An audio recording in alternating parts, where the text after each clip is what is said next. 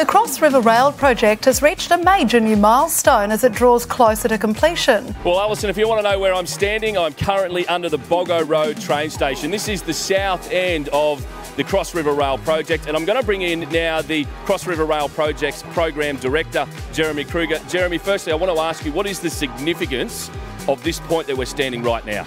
Well, Peter, we're here at the southern end where we're joining up two construction work sites because we've completed excavation on Cross River Rail. So the last plug of dirt's been taken out and we're now joining up the southern portal with Boggo Road.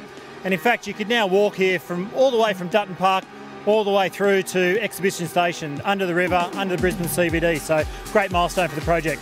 You talk about some of the complexities of this project. If you look up now, that's obviously, we see some trains going over the top of us. Talk about how difficult that process was, where we are standing, and the difficulties of the trains going over the top. Yeah, so some of the impressive engineering at this site here is, last Christmas we did a track slew, and those commuters on the Beenleigh Gold Coast line might be wondering what's been happening. So underground here, we've been building all of this cut and cover tunnel beneath the freight flyover, beneath the tracks. All the while, the train operations have been running non-stop. So quite impressive to do all the underpinning work and to have it actually completed here with no disruptions. Fantastic testament to the workers.